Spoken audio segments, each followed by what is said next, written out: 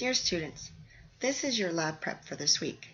This one's titled Darwin's Finch Beak Lab. You will need to copy down the objectives and skills so you will understand the purpose of doing this lab. You will need your materials list. You will need your procedure.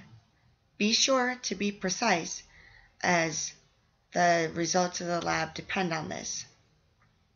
You will need to copy down the hypothesis and fill in these predictions when you copy them down. Please do not leave them blank. They should be filled in before you come to lab on Friday. Be sure to have your data section. There's a box here for Trial 1, Trial 2, and Trial 3 for each of the different utensils. If you notice here in the graph, it says create 3 separate bar graph clusters. Therefore, you will need to leave yourself space to complete 3 separate bar graph clusters. And you might want to keep this note down in your lab notebook so you know what goes on which axis.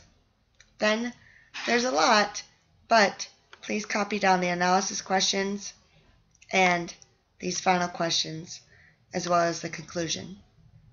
So it's a little bit more than what we've been doing to copy down, but this is your only lab prep for this week.